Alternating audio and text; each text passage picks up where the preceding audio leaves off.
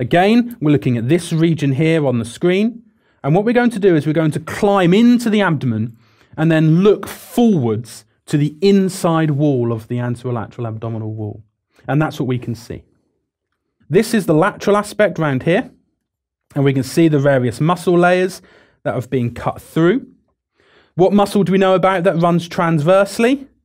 Well, this muscle is transversus abdominis.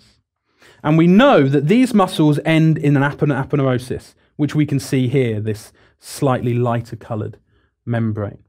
We can see we've got the umbilicus here.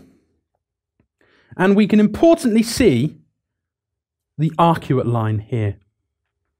This is where we have lots of membrane lying posterior to rectus abdominis.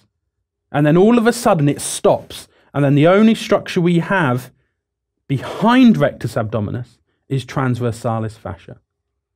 So we're looking forwards. We're standing where the intestines would be. And we're looking forwards and we're seeing the arcuate line here. We're seeing the arcuate line. We can see this close up. We can see the arcuate line is here. This is rectus abdominis muscle.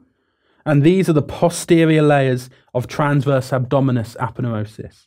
And as rectus abdominis is pierced through them, we can now see the muscle fibers. Importantly, we can see some blood vessels. We've got our inferior and superior epigastric blood vessels that are supplying this region.